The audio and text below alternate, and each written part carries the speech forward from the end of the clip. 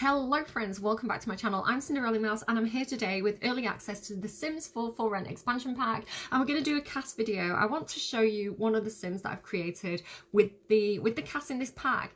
Now this is Louis Reynolds and he is a bit of a joker. He's a bit of a character. He reminds me of this is going to be a very British reference and I don't know if everybody's going to get it, but he kind of reminds me of Will Mellor in 2 pints of lager and a packet of crisps. Like he's like the comedy friend to the protagonist being Randeep Kapoor, who I've already done another video on. So the idea is this is Randeep's best friend Louis, and I wanted to have a sim that was kind of European, so he's British. I've made him to go into like my British kind of terrace property, but who is really enthusiastic about exploring the world, like having a good time and kind of embracing other cultures. So he's a little bit too enthusiastic about discovering Turmarang. I feel like he's going to be like, if you go on vacation with this guy, he's going to be the one that is like, you know, you kind of like, where's he gone? And he's like having a deep conversation with one of the locals and he's like, right, okay, I know where the best place is to hang out. I know where the best place is to get kind of like the good produce. Like, this is the best place to eat. He's like, he gets in with the locals really quickly. I feel like he's very sociable. He's kind of got like a golden retriever energy, you know, like, he's excitable and he's happy and he's enthusiastic, so people are just happy to talk to him and kind of like tell them about themselves. So he has actually got a fount of Tomarani knowledge as his aspiration. This sim wants to immerse themselves in everything Turmarang has to offer. So again, he really wants to go to Turmarang. He really wants to kind of like explore and like go to the tiger sanctuary and explore the caves and like eat the local food and date the local women. He's kind of that kind of guy. He's very cringe. So he is going to be, I hate that they don't do the animation when it's like, I mean, I want to show you the animations. He's very cringe. He again, like, I feel like Randeep, Priyanka, Louis, and another sim that I'm going to do a video on. It's like they're all young adults. They like playing computer games together. So they kind of, you know, they've got these kind of memes and in-jokes and kind of cringy things that they like to do. And Louis is a little bit more expressive with those things. But again, he's cheerful and he's good. He is so good-natured and he's so happy-go-lucky and he just brings a smile to my face when I kind of talk about him. Sorry guys, I can see that I've got a massive bag under my eyes. I don't understand why, because I actually slept really well last night. I kind of feel like I need to fix this light to the wall to kind of hide that bag. I've got new lights. They're like lightsabers. I'm like, again, I'm cringe, sorry. You're gonna have to put up with me doing stuff like this. They're gonna be good for like TikTok transitions, I feel. Does that look better lighting? I've put it up against, maybe that looks like better lighting. I feel like I don't want to have to punish you with like my panda eyes for the entire video. Okay, so let me show you his cast. Oh, actually, before I do, let me show you his likes and preferences. There's nothing he dislikes. He likes everything. Like, very optimistic, very positive person. He likes orange because it's the colour of oranges and the sun and tango. He drinks tango, you can tell he's got that look about him. Pop music, comedy, video gaming, and fitness. Again, he's just happy to be here, basically. So again, he's a little bit like, he makes me think of kind of the 90s, like the late 90s, maybe early 2000s, where there was this kind of Asian influence in Western fashion. So I remember, like, I was obsessed with Jackie Chan videos at the time, and you know, everybody was getting like dragon tattoos, or you know, like Chinese symbol tattoos that said Coca-Cola was here and things like that, because nobody knew how to read Chinese. They just liked the way the symbols looked. So there was a little bit of cultural appropriation, but I'd say mostly it was, again, like with the spirit of Louis Reynolds, just being like, I love this culture, I want to immerse myself in it. I feel like it came from a really positive place. It didn't feel like it was like trying to steal someone's culture or anything like that. So he's kind of making me think of that kind of era. So he's got this kind of, and again, he shops at Manta Ray. I love Manta Ray. Manta Ray, please sponsor me. Like, I love their clothing, especially for guys. Like, it's got this kind of like beach indie surfer dad feel to it, which I'm all about it. And like my local store as well, it was in the local Debenhams, and Debenhams closed down, and I was like, no, Manta Ray, why? But it's very much like, you know, like linen shirts and kind of like beaded necklaces and dad shorts and like, you know, leather thong flip-flops, and I loved it. So yeah, it makes me think of that. So yeah, he's got like the linen shirt on there, he's got his little kind of tribal bracelets on, he's got his dad shorts, he's just like, he walked into Manta Ray and said yes. I do wish that we had kind of something that I really love about that clothing. Like, I don't know why I'm suddenly talking about Manta Ray. I don't know. Like, I'm not trying to get sponsorship. Like I say, I kind of like the guys' clothing. So Manta Ray, sponsor more hot guys. I want to see more of that style on hot guys. But yeah, like a lot of the kind of linen shirts that they have that I really, really like, they kind of have that kind of like stripe detail. So I kind of wish this had the kind of stripe detail to it.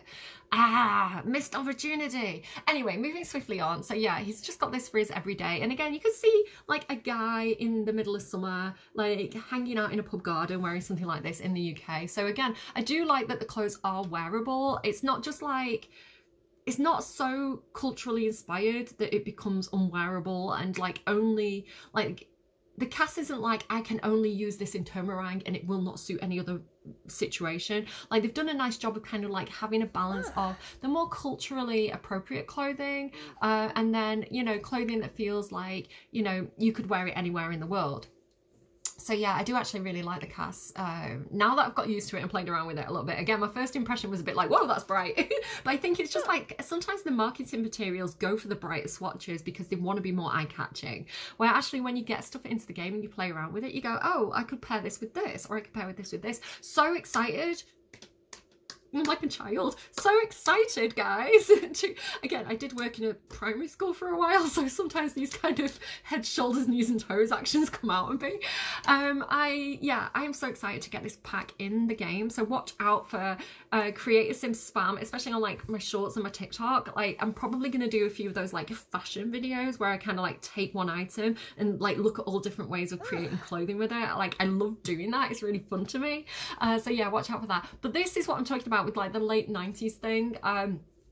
You know, there was a lot of films and things out like with kind of like kung fu and, you know, like Van Damme, and like Van Damme was maybe a bit more 80s, but Jackie Chan and kind of, you know, I'm trying to think of some of the movies that were out at that time, like Who Am I? And you know, like I think there was this influence that came through, and you started to see it on, you know, classic designs of like shirts. And this is the thing with menswear. Menswear is like, don't do anything too crazy. Like, take something that I love and I'm familiar with and give it a twist. So what we were seeing with like a lot of you know, just men's shirts that men would wear to go to a bar or a club, and then you start to see like a dragon design on it, or like, you know, this kind of like tribal pattern on it, because it was kind of like, you know, mimicking the fashion, like, and especially the more ostentatious fashion of the women's wear. Like, I remember women's wear, there was this awful phase where like Chinese dresses, you know, like the Chinese dresses, like the Mandarin collar and like the crossover. There's one in this pack actually. They kind of came into fashion, and I was kind of, I remember at the time, because I worked in a shop, and I kind of putting them on display and being like, that is a beautiful dress. Like, I want that dress. It's so beautiful, but I would feel a little bit inappropriate wearing that kind of thing. Maybe that's going a bit too far. Like, I don't actually have to cosplay as, you know, what's it called? Oh, what's it called? Memoirs of a Geisha, right? I don't have to, just because this is in fashion, I don't have to cosplay Memoirs of a Geisha. Like, it was a bit much. So I think men's fashion kind of did it better, because it was kind of like inspired, like just by adding a pattern or a dragon. Like, there's these shorts as well that just have like a dragon on the side, which I guess I'll show you in a bit. So yeah, so this is his, again, like, look at that. Like, look at this. Like, I don't know, it just works. So this is his athletic wear. Again, take off the tag, because they hide stuff, and I wish that they'd add like like a casual bottom or like a jogging bottom filter, so I could find kind of pants like this more easily. But like they are so perfect for the gym. He kind of looks like he's going for a run, or like maybe he's going like skateboarding, or you know, to like one of those outdoor gyms or something like that. I feel like that's kind of what he looks like here. And then I love the kind of lime green. Again, he's got a little bit of kind of like 90s inspiration, circa 2000 inspiration. The lime green with the orange beanie, like again, because he's got such a vibrant personality, it just suits him.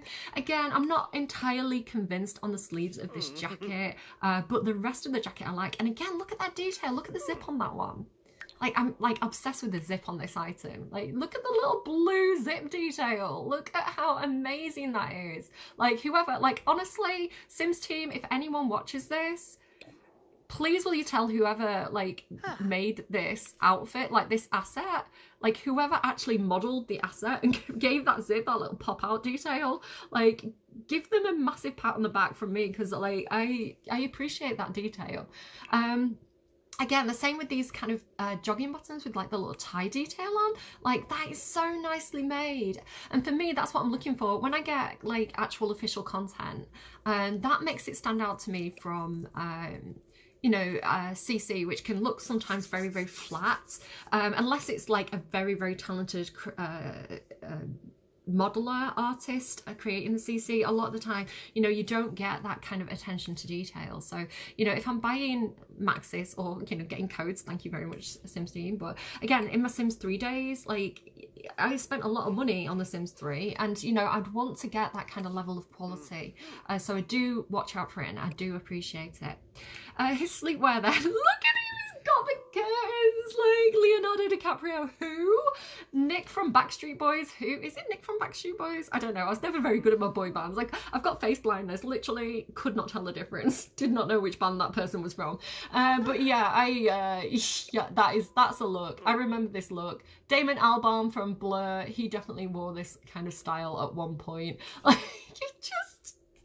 oh, I don't know. So yeah, he's got the kind of like scoop neck vest on. Again, I love that little, just very subtle pattern detail on the pocket. It's just a really, like, it's not, there's nothing crazy there, right? Like, a guy would like look at that and think, because guys, again, I worked in women's wear and I worked in men's wear. Women would be like, yeah, I'll put on that big ostentatious thing, I'm a geisha now. Men would be like very comfort zone with the clothing. So, you know, like, if a guy going out buying that vest probably has 10 vests like that just like black, white and grey, and he would look at that and think, is that detail on the pocket too much? Can I get away with wearing a purple vest? Like, it's like, that's what men's fashion is like. So I kind of love it. Like, that is wild. That would be wild in menswear. That would be like, this person wants to stand out from the crowd. So again, like, I feel like the Sims team are understanding that now. Like, you know, when we got the modern menswear kit and they had like, which I love because I, again, worked in fashion for a long time. I understand the difference between high fashion, catwalk fashion, and the way it filters down to the high street. I used to work in a high street, very, very successful high street store. So, yeah, like the idea of kind of, you know, like a trend being on the catwalk and being very eye-catching and like a statement piece of art is going to kind of filter down to the high street as like an influence, or you know, it's going to be like a nod to the catwalk style. And so especially in menswear, like, again, like wearing the very, very familiar shapes, wearable, familiar, comfortable shapes that guys know and love in their wardrobe, and then just adding the inspiration through subtle details is the way to go with menswear. Like, again, loved, like personally loved the modern menswear kit, but it was a bit too much, I think, because not every person wants to wear kind of you know, corduroy pants with 2 different types of corduroy and a little like peplum. Like, it was a bit too much, I feel, which is why if you watch James Turner's recent video on like, it's something like 30,000 people kind of giving the thoughts and feelings on like the different packs and kind of rating the packs. So it was a really, really wide kind of focus group of feedback, and modern menswear came really low, which is a bit sad really, but I do understand why. like I say, I love high fashion, but not every single one of my Sims is going to be, I use that pack very rarely, because it's not an everyday pack. So, and I think with menswear as well, for so long we've been saying we need more wearable clothing, and actually I think this pack for rent is stronger with menswear, everyday wearable menswear, much stronger than the women's wear, which I feel the women's wear, a lot of the shapes, especially like the tops and the full body dresses, they do feel much more strongly culturally inspired, which makes them less wearable and less usable for me, because again, if I put that on my Sims all the time, it's going to feel a bit like cultural appropriation. So I'm more limited to the use that I get out of the women's wear clothing, where the menswear I can use all the time. Like, there's nothing offensive about the menswear. So let's keep going. So his party wear outfit here, this is what I'm talking about, and I love the tentacle on the shorts. Like, really nice touch there, Sims team. But yeah, this is kind of what I'm talking about. So you get things like this. It almost looks a bit like, you know, the kind of like Chinese dragon that you get on kind of some of the clothing in the 90s. So it kind of reminds me of that. Again, just kind of wearable. It does have this little, I feel like this is one of the more, let me just take the top off for a second. This is one of the more kind of unusual shapes, like the more traditionally Southeast Asian cultural inspired shapes. So I don't feel like I'm going to use these pants as much as I would something like this, which again is much more just anyone could wear that anywhere in the world. Yeah, like if I hide the kind of waistband with a shirt, I do think it looks a little bit more like just any casual everyday pair of shorts. You just have this slight fold to the fabric, which again I do appreciate, because you do need the clothing to be to have enough cultural, to draw on the culture enough that it becomes representative of that culture in the pack, because you know people might be looking for those specific items, but again a lot of the value of the pack for me will come in how often I can use the item. Yeah, like I think, you know, when something is a little bit overstyled, it does become a little bit more hard to use. But again, like that, I think that's fine. You know, like it just looks like a pair of shorts. You know, it just looks like something like, you know, that. No, this. Sure. Moving swiftly on. So again, like this shirt just looks like those 90s shirts where, you know, guys would just have, like every guy would go out to the bar wearing a shirt. It's kind of like, you know, back in the day where you couldn't go into a nice bar anyway, if you were wearing trainers, you know, you had to wear like your smart shoes and a shirt because it was a respectable joint, but you'd have like the little details on it. So again, just reminds me of that era so much. Look at his little face. He's such a little puppy dog. He's so adorable. He's so sweet. He's a good boy. Louis a good boy.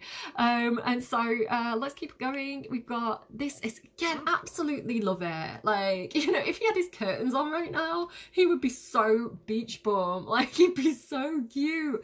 Kind of reminds me a little bit as well. Like, do you remember like Jim Carrey in Earth Girls Are Easy?